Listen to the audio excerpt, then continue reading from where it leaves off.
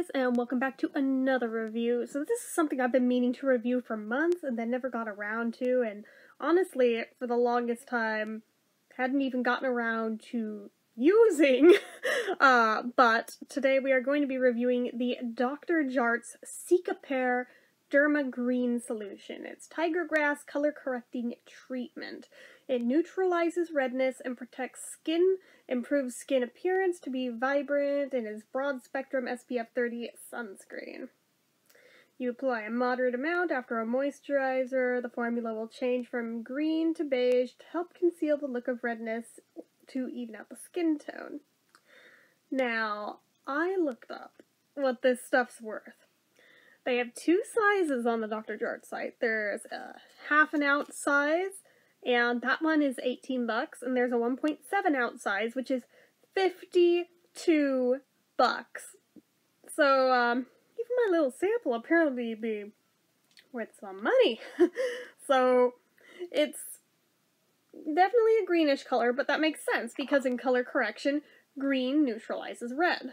And it does have a bit of a scent. It's kind of like a medicinal, slightly greenish scent, for lack of a better way of wording it. Now, I'm just doing on the end of my nose where I keep breaking out, so I only need a teeny little bit. That's what I got from the cap. So, I'm gonna go in, dab, dab, dab, dab, dab, dab, dab, dab, dab, dab, and boy, for where I need it, you really, really smell it. Tap, tap, tap, tap, tap. Tap, tap, tap, tap, tap. Blend, blend, blend. And we wait. And oh my goodness, my fingers are a wreck. But I kind of don't want to go wash my hands yet in case I have to cover it with foundation after. Because I've had mixed results with this stuff where the color it fades into. Sometimes it fades into close enough to skin tone all on its own. Other days, it very much needs the foundation. So, it's already starting to fade to a more beigey color. Let's, off the nostril so it doesn't look like I got white walls, because, yeah, don't need anyone making that accusation. Thanks. Alright, we're getting closer. We're getting closer. Just, it needs some drying time, so. I think I accidentally blotted it off. Okay, with this one because it's still wet on that one.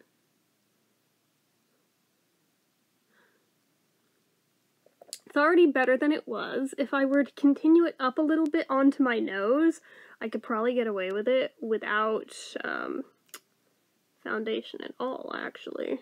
I do have apparently a little outbreak there I hadn't even noticed yet, so maybe I will go up the nose.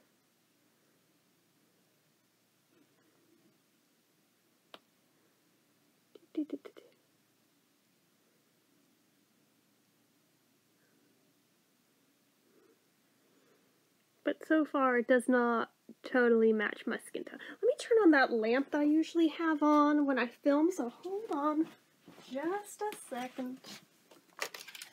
There we go. This will help some. Okay. Boop. Alright. So let's take a better look. Ooh. Yeah, definitely need better blending than that. Holy shit. Okay. Alright, there it's like not even covered.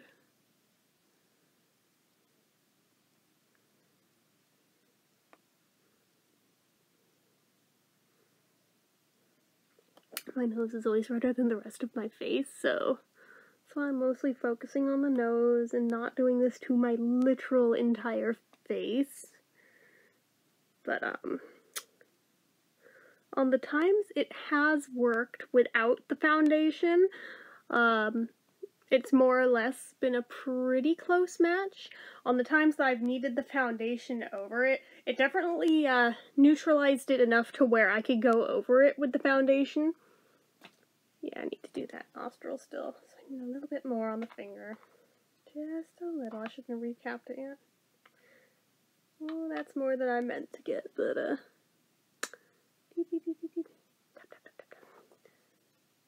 now we can see the difference in color of when it's like real wet compared to what it dries down to.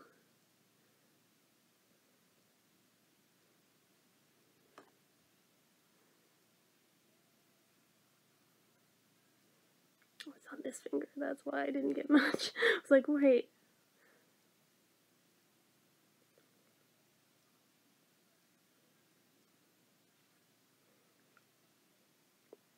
Up to the bridge of the nose.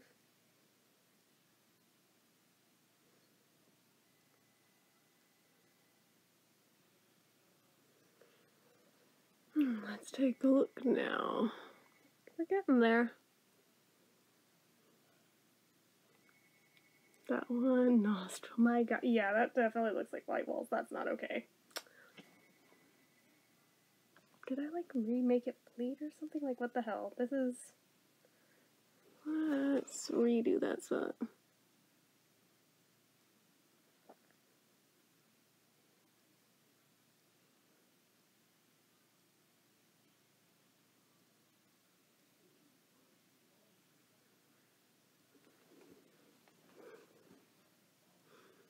I know, the underside is redder again because I accidentally wiped it up. Fucking A.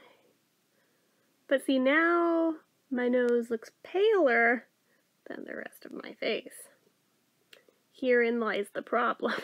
It's like I could do the cheeks too, but then I'll just be white as a ghost all over my face. So it's like, what do you do? So, but just saying, you won't be walking around all super green. It does fade into a beige. Like, that's not a lie. It's kind of trippy how it does that.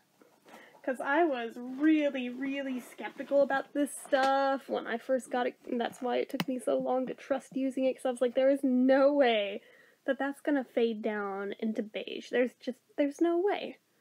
No way in hell that that's going to be a thing that happens. And yet, here we are. Yeah, let's fix that little underside.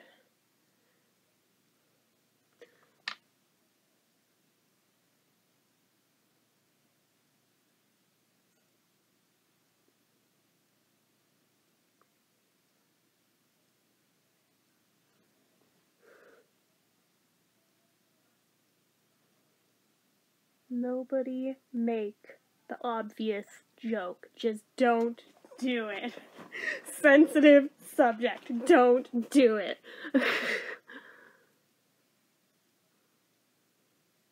Those who are new to this channel, don't worry yourselves with that reference. Those who've been around and know my life, yeah, just don't go there. Not cool. Okay.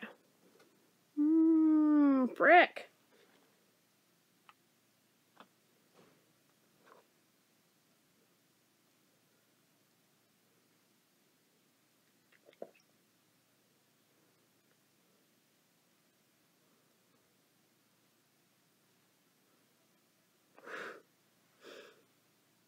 Yeah, like I said, it's a mixed bag of results that you get with it, but it definitely neutralizes enough to go over it, no matter whether it blends into your skin tone or not. But you do have to wait for it to dry 100%, so don't be too hasty and don't use it when you're in a rush, because it's gonna take a while. Hate to break it to you. Frick. And this is why, because it just rubs right off when you go over an area you had already done that had been fine, and then it's like, oh wait, now it's not.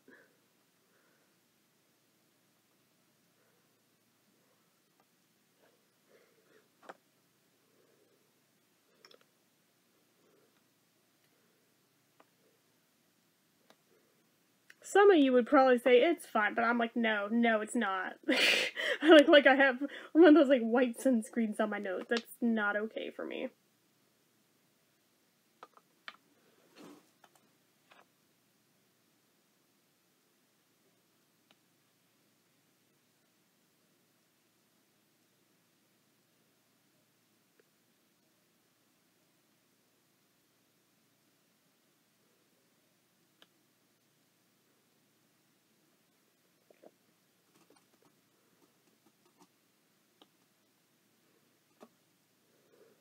Okay, so let's let it dry before we do anything else to it, and we'll evaluate how it looks and whether or not it needs foundation over it then, at which point I'll show you what it looks like to go over it with foundation and how fairly seamless it is. I mean, generally I don't do foundation most days, but when I need it, so I'll be back in a few. Okay, so what it does do, it puts you at like a solid factory reset to where if you put foundation on the rest of your face to match, now you've got like a blank canvas to work with, to build up on top of. But now you look like a ghost, at least if your foundation's as light as mine, so I'm gonna have to go back in with some blush now and add a little color back in, because otherwise this is just a little too light to look healthy, so we're gonna add in a little blush, not a lot.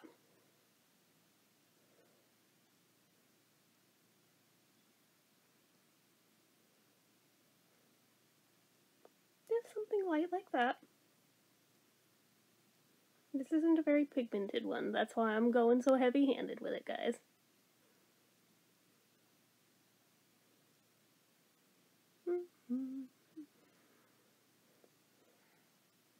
But for how pale I looked with like this on, I feel like I should start singing Welcome In from Cabaret. I look like the MC for how white my face is.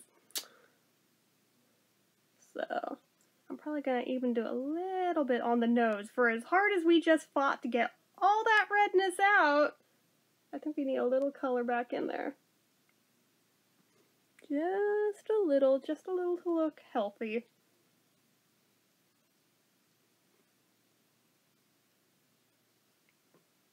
Just a little something like that. Maybe even a shoop, because my nose is naturally a bit pinkish, so it looks odd and off if there's no color there suddenly.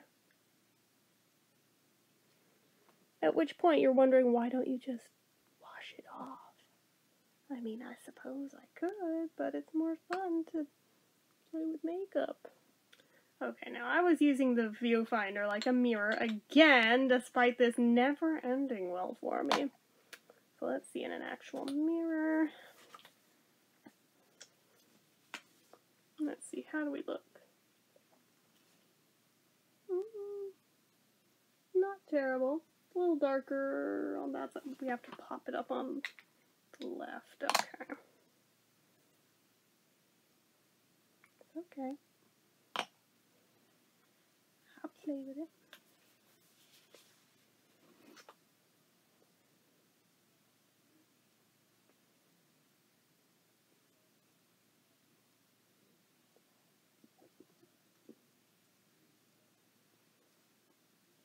Well, now it's a little too dark, but I'm just playing.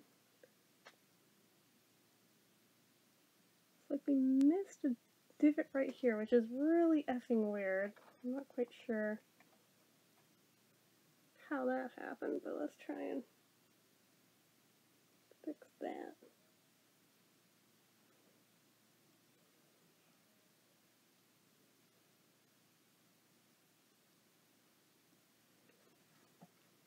Looking a little more natural. Yeah. Even a little dusting on the chin. That looks a bit more like me, doesn't it? Yep. I'll even do a little touch on the edges of the forehead. Just a little. This is like how you're probably supposed to use bronzer, and yet I'm here doing it with from blush. Because we're just that smart here on this channel, aren't we? Oh yeah. Anyway.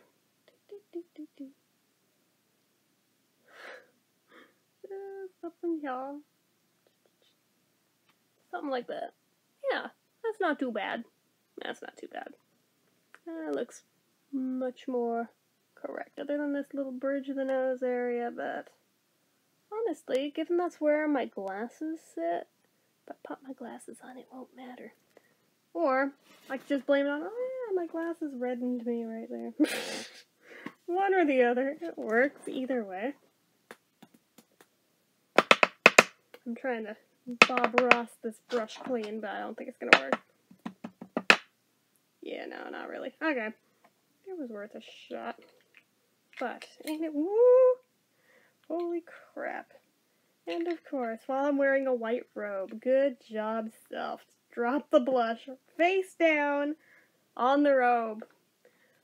Thank God this isn't more pigmented than it is, or I'd probably be crying right now. But anyway, so what are my thoughts on the Cicapair? Well, I think there's definitely a science to using this stuff. And like I said, I've had very mixed results the different times that I've used it. I've had really good results, I've had really bad results. And I've had in-between days where I was like, it's okay, but I think I need to like go in and do some restorative work now to make it look more normal. So, I mean, it's a mixed bag, but I'm sure like if you used it every day, like you would figure out the tips and tricks to using this stuff properly. But does it do well at canceling out redness, its main one job? Yes, it absolutely does that. However, do I really buy their claims of, you could totally get by just using this without foundation over it? No, I don't. I mean, most people don't have as fair a skin tone as I do, and of the ones that do, I don't think they want just one part of their face to look as pale as that. So unless you're using it on your entire face as foundation, which I don't think I would recommend to you, yeah, nah. But would I recommend it in general? I think so, as a color corrector only. So, I don't know that I would give it a number rating exactly, but just do I think it's an okay product? Yeah. Do I think there might be better color correctors out there? Yeah. Ones that aren't trying to masquerade as a color corrector and foundation in one. So, anywho, that's it from me for this one. So as usual, you guys know what to do. If you like this video, go ahead and give it a like. If you're not already and you'd like to be, click subscribe. Hit that notification bell icon so you never miss an upload. Leave comments down below. Make sure you're following my social media accounts, my Facebook fan page, my Twitter, my Instagram, my Etsy, everything and more. It's all down below. And if you like what I do here on this channel and you'd like to help support it, the donation link, as always, is down in the description. Anyway, guys, until next time, bye-bye.